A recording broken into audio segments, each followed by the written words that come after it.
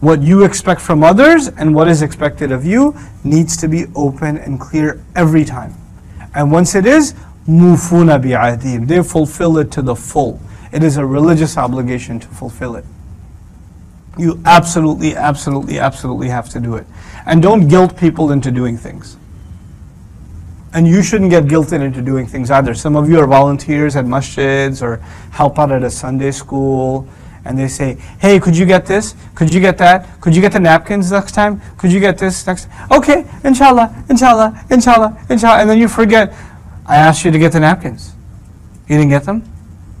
You know, the ayah says they fulfill the promises whenever they make them. Want me to read it to you? وَالْمُوفُونَ بِعَهْدِهِمْ إِذَا عَهْدُوا. I memorized that part just for you. You know what you need to do? You need to learn to say no. You need to learn to say, I can't.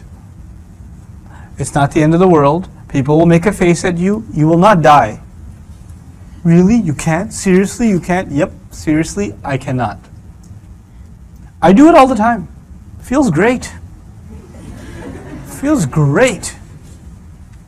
People, brother, we have this very important Islamic project. I'm sure you do. You need to be a part of it. I can't.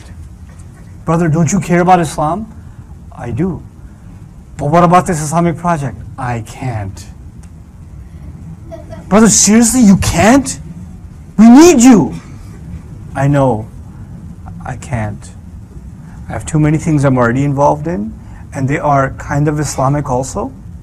And I'm sure your work is Islamic, but it's not my work, it's your work, and you have to do it, and I make dua for you. If I have the free time, if I have the ability, I can try and help, but right now I can't. I just can't. I have way too many commitments. I have way too many obligations. I can't. Astaghfirullah, brother, we thought you'd help Islam.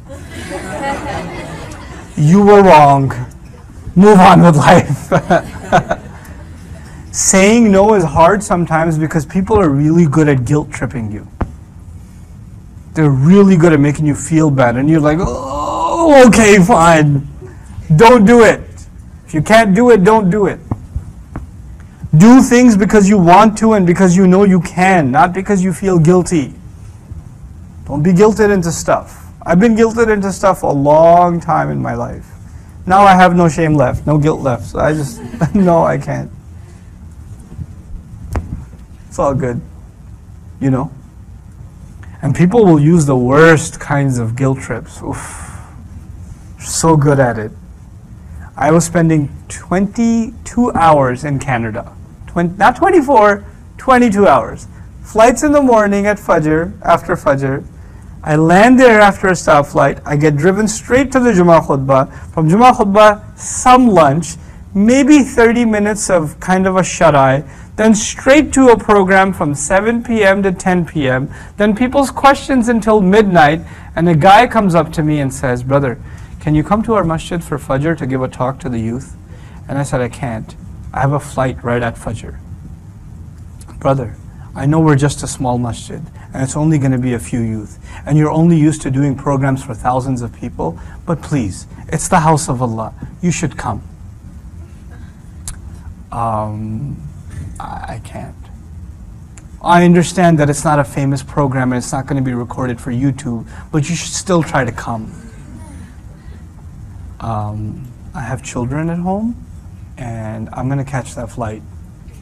I can't. Astaghfirullah, that's what I thought. He walks away. And I'm okay with that. I'm fine. I don't need to make that guy happy. I don't need to prove to him that I'm not doing this for the sake of fame or whatever.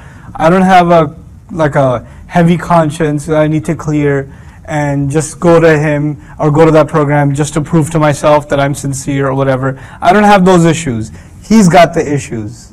I don't have the issues. It's okay. He can live with his issues. He should see a therapist later on. I'm going to catch my flight. I'm gonna have breakfast with my kids. I'm cool.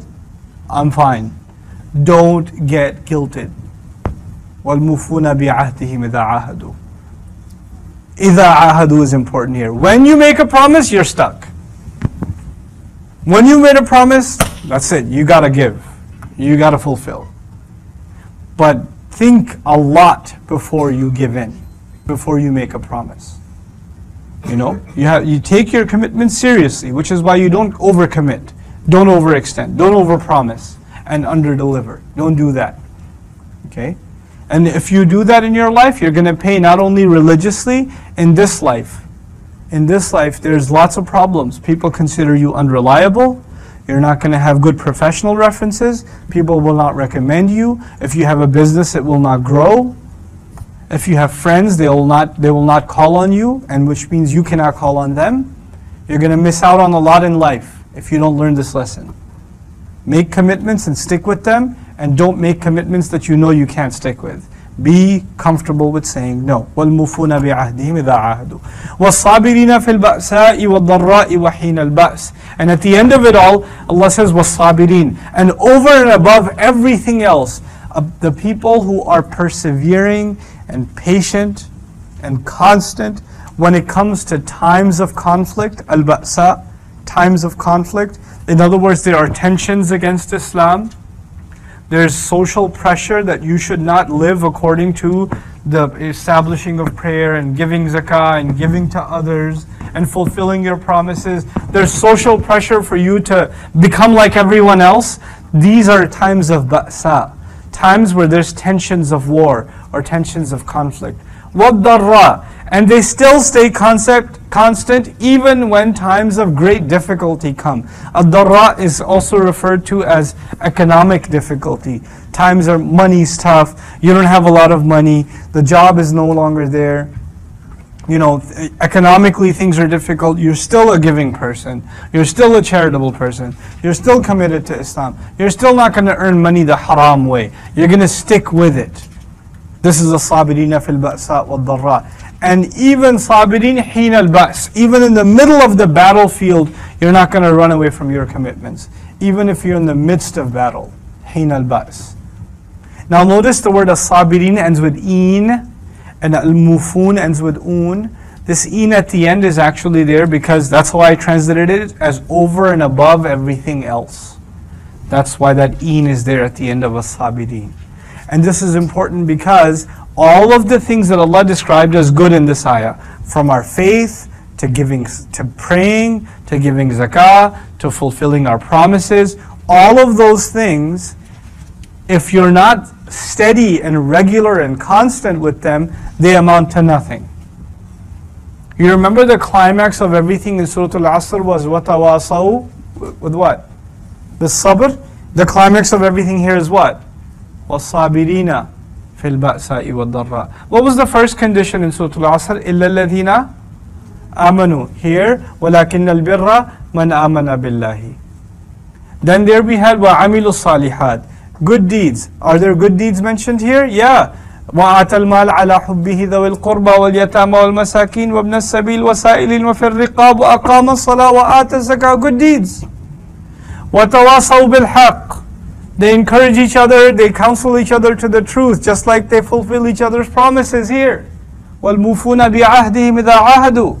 And then there finally it ended, وَتَوَاصَوْا بِالصَّبْرِ. And here, وَالصَّابِرِينَ فِي الْبَأْسَاءِ وَالضَّرَّاءِ وَحِينَ الْبَأْسِ. It's the same 4 lessons, isn't it? It's more details now, but it's the same 4. The foundation is the same as Surah Al-Asr. That's why this ayah is a further elaboration of what Allah already said in Surah Al-Asr. And look at how Allah ends at the end. He says, أُولَٰئِكَ الَّذِينَ صَدَقُوا. Those are the people who've actually been truthful. These are truthful people. They prove to me that they're good. People who lived like this, who balanced all of these obligations. وَأُولَٰئِكَ هُمُ الْمُتَّقُونَ. And those are the people who actually were able to protect themselves. They were able to protect themselves. I'm not translating muttaqun as pious or righteous, as like some of your translations say. I'm translating it as people who protect themselves. Because ittaqa in Arabic literally means to take protection for yourself. Now the idea is, the question is then, protect yourself from what? You remember the beginning? How was goodness described? Like land. And if you're in danger when you're at sea. So if you've really been able to protect yourself, you're people of taqwa. That's why muttaqun at the end. The other just slight thing before I end that I didn't get to mention is something very beautiful about, you know, the angels, the book, and the prophets. Look at the angels, they're plural. Al-Malaika, angels. Al-Kitab is singular, the book. The prophets are plural again. The prophets are plural again. Do we believe in all the prophets? Yes. Do we believe in all the angels? Yes. But which book are we supposed to follow? Just the Quran. We can't follow all the books because they've been changed. They've been changed. The only book you follow is the one that's given to you. And if this ayah was about people that lived 2,000 years ago, then the only book they had at the time, if the only book was Torah, then it's only Torah. It's not any other book they're obligated to follow. So whichever book came at the hands of a prophet, that's the book you're supposed to follow. For us, it's not all the books. It's which book? The Quran. So now Allah is saying, don't look for goodness in other books. Look for goodness in this book. Just one book, Al-Kitab. And through this book you'll believe in all of the prophets anyway. All of the prophets, your beliefs will become correct.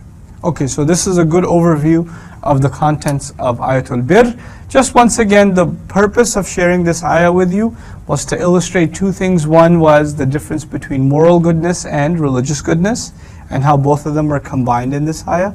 The other purpose of it was that I want you to be clear, if you want to be considered good as far as Allah's definition of good, then you begin with what Allah begins with, your belief.